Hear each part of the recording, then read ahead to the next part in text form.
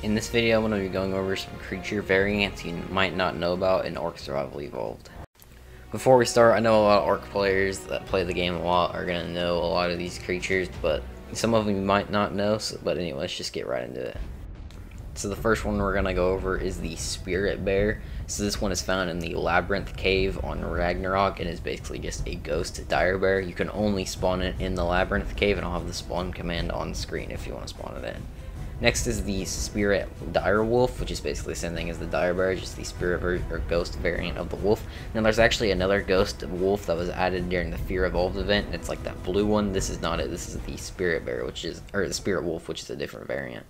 Next is the Polar Perlovia. It's kind of weird to say, but yeah, this is just a variant of the Perlovia that I don't think a lot of people know about, the polar version, and it just spawns in with different colors and only spawns in the ice caves and is really strong. Next is the Yeti, which I know a lot of people know about this one, but this is basically like the alpha version of the Gigantopithecus. It's bigger and it's found in the ice caves on Ragnarok, and I think you can find it on a few other maps in the ice caves, but yeah, that is that.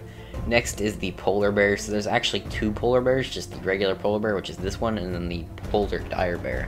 Now this polar bear is actually bigger than the regular bear, unlike the polar dire bear that's on Ragnarok.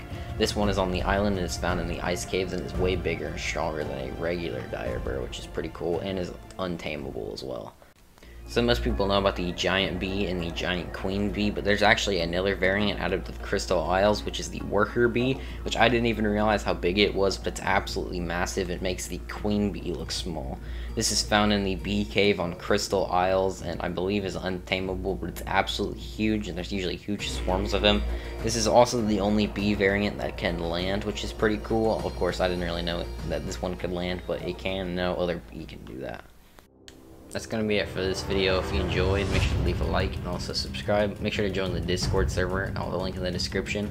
But thanks for watching, and bye.